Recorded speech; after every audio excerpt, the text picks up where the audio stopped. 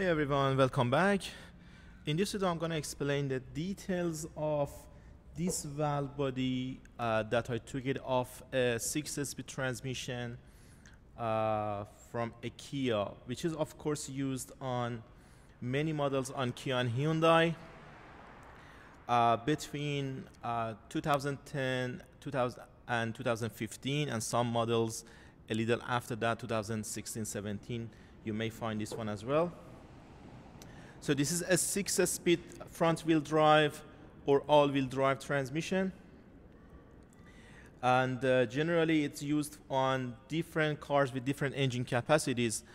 So there are different codes for this transmission, like A6GF1, A6MF1, A6MF2, A6LF1 and LF2. So A6LF2 is going to go for a bigger engine with higher torque. Like for a V6 3.5 liter engine, we have same transmission but with higher torque capacity, which is going to be A6LF2. But something like this, which came from a smaller engine, this is A6GF1, which is for a 1.6 liter engine. So for removing the valve body, there is another video on the channel. You can find the video to see how you can drain the transmission fluid and how you can take this one off the transmission. I put the link for this one on description as well. And for whatever I'm going to explain today for these valves as well, and some other information on the valve body, I put the links again in the description, so you can download the files just in case you need. If you want to keep the resources, you can just download it from the description to use it later on if you need it.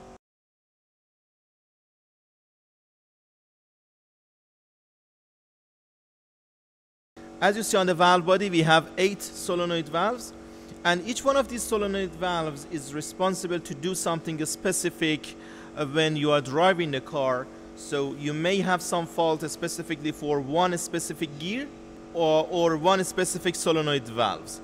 So it means there are some occasions that you need to inspect the solenoid valves.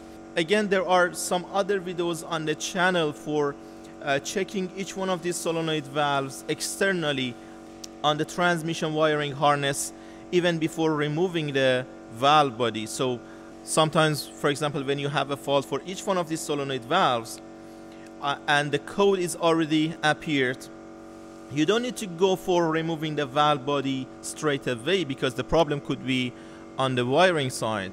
So on those videos on the channel, you can find the procedure to inspect the wiring on each one of them, and even to check the resistance of each one of these solenoid valves externally as well. Let's introduce all these valves to see which one actually is operating at what condition. So starting from the right, this is torque converter solenoid valve. This is a VFS normally low solenoid. It means when low current is applied, this solenoid sends a little or no oil to the torque converter valve. But increasing the current allows a controlled flow of oil to the torque converter valve.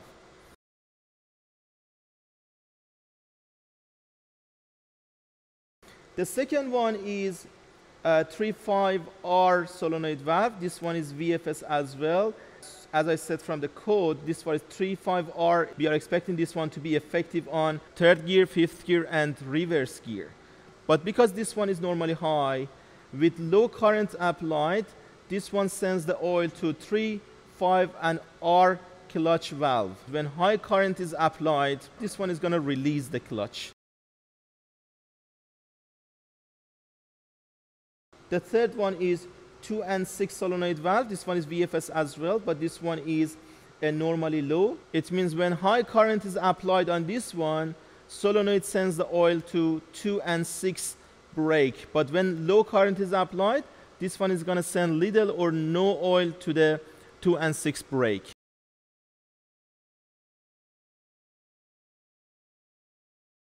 And when I'm saying high and low current, you can monitor it on a scan tool as well. On the other videos we have on the channel, you can see how I use the scanner to read the live data on each one of them. For example, for this one, when this one is receiving low current, it's going to receive 50 milliamp, and high current is going to receive 850 milliamp. So by monitoring those ones, you can see how these ones are working. Solenoid valve number 4 from here is underdrive or UD solenoid valve. This one is VFS as well, and normally high. It means when this one is receiving low current, it provides the oil pressure to underdrive brake, but providing high current is going to release UD brake.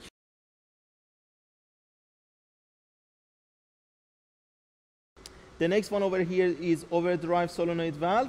This one is normally high as well, is VFS, again, like the other one, is going to work at low current. High current is going to release this one.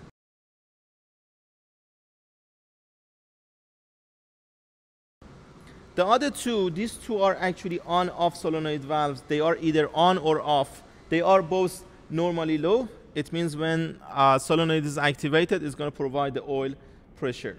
But this one is called SSA, or shift control solenoid valve A, and this one is shift control solenoid valve B, just in case if you have any specific fault for each one of them.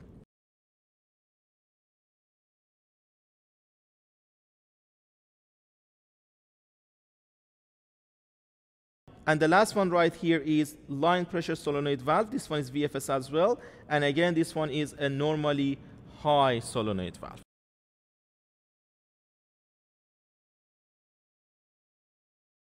So right now we know the name of the solenoid valve, and as I said earlier, I'm going to put some resources on description so you can download it. It comes with the picture of the valve body, and it gives you all these details as well. But for these ones, for the valves, we have a procedure to test them. So testing procedure for each one of them is actually testing the internal resistance.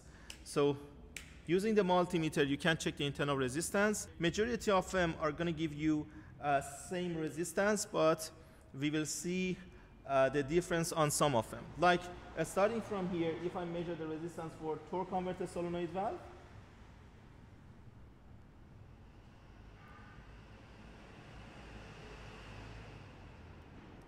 so I'm getting 5.3 ohm for torque converter solenoid valve. The second one right here, which is 35R solenoid valve, it gives me 5.3 again. Third one, which is 2 and 6 solenoid, same story, same resistance, 5.3. And fourth one, which is UD brake,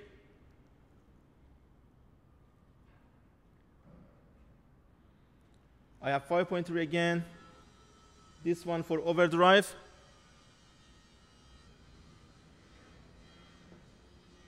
so I still have 5.3. So up to here, they are all 5.3. Let's move on to shift control solenoid valve, to these on and off solenoid valves, to see what is the resistance on them. So starting from SSB,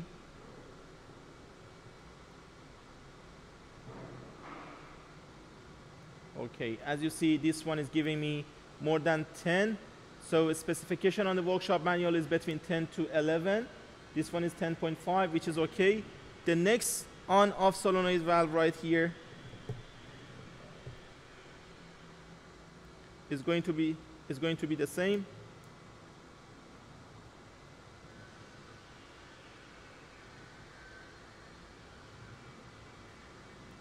Again, 10.4. And last one is VFS. It should be again like the other solenoid valve, 5.3.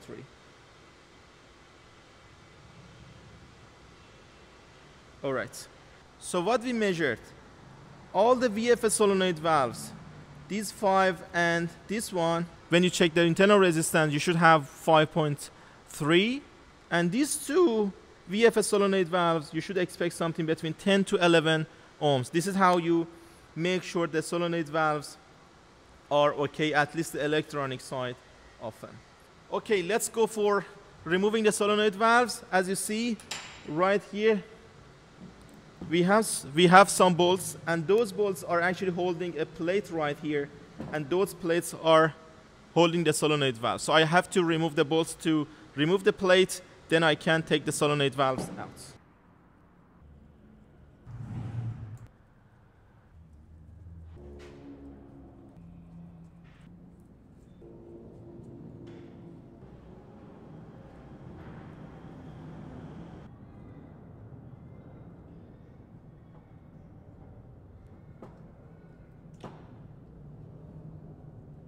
Now, as you see, this is how we can remove the solenoids to inspect them, to clean them if it is needed, or to replace them. So what I removed right now is actually the torque converter solenoid valve. So for the other ones, I can do the same thing.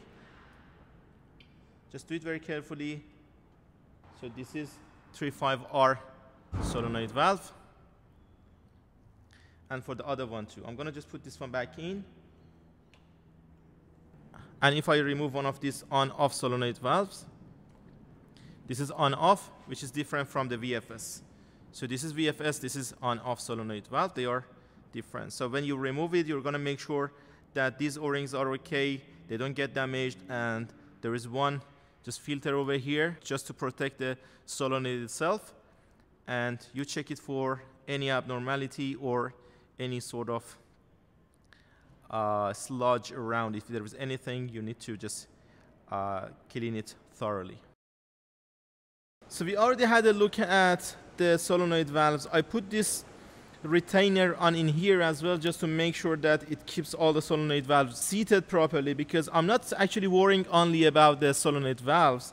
Inside these valves right here, I do have some other valves, the control valves. Control valves with springs, they are not all exactly similar, they are different. So if you don't tighten this bracket back up, if you turn the valve body, all of these solenoid valves are going to fall off, and the next things are going to be the valves inside. In that case, you will have so many components on the bench and you don't know which one goes where. So for this one, I'm going to share some information that I have for all those control valves, the direction how to install them. I will share them here and on description. So you got to be careful about that. That's why I put the bracket right now with 3 of these bolts to make sure that the solenoids are not coming out. If we have a look at the other side of the valve body, we have this section that we call it accumulators. So accumulators are actually for absorbing the pressure. It means when line pressure goes high, to control that sudden high pressure, our accumulator is going to dampen the pressure and is going to give it back to the system gradually. So what happens under here, we have the accumulators which are spring loaded, and the main problem for some of my friends who asked me to make this video was that actually they were confused between these springs, because they removed here, they forgot to take a photo, and they couldn't remember where to put the springs back.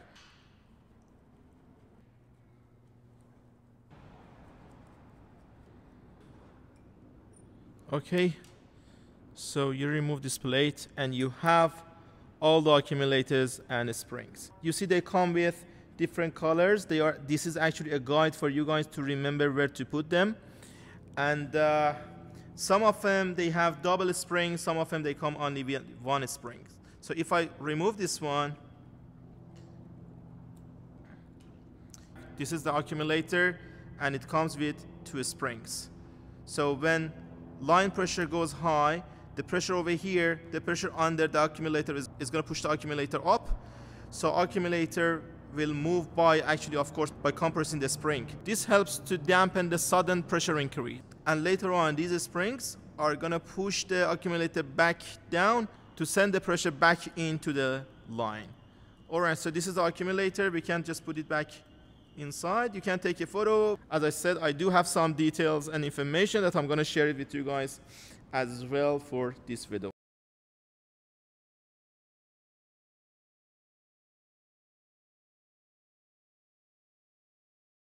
I have some oil passages on here. This one goes to the UD brake. This one goes to the LR or low and reverse brake. This valve body does have 3 layers. This is the outer layer, middle and inner one. So it does have 3 layers. So if you remove all these bolts, you are actually dismantling the entire valve body, and there are many steel ball and springs inside. You don't want to get confused with them, because if you remove this one and you are not careful about the location of them, if you lose them or if you forget the location of them, so you're going to be in trouble. So I will share some information again for those ones, just in case if you have dismantled these ones and you don't remember where to put those springs and valves, it might be helpful for you guys. So please don't forget to have a look at the description to find those files. I hope you enjoyed the video. There are many other videos for transmission. Some of them are uploaded, some of them are coming up very soon. So please don't forget to subscribe the channel to get the notification when we upload those new videos.